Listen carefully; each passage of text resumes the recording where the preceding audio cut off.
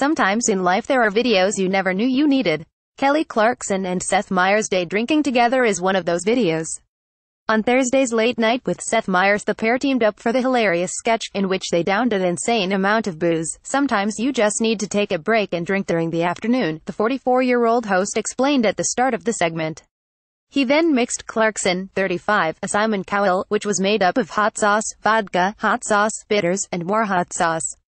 Clarkson mixed together a Blake Shelton, bourbon, Tennessee whiskey, Southern Comfort, and bananas, because he's dating Gwen Stefani. The combination of the two disgusting beverages proved too much for Clarkson, who declared, "I could use some toothpaste. My breath is like hot sauce and bananas." After a few more drinks, Meyers performed the cognitive test that Donald Trump's doctor gave him on Clarkson. After she properly identified a lion from a drawing, Clarkson was forced to list as many words that begin with the letter F as possible in 1 minute.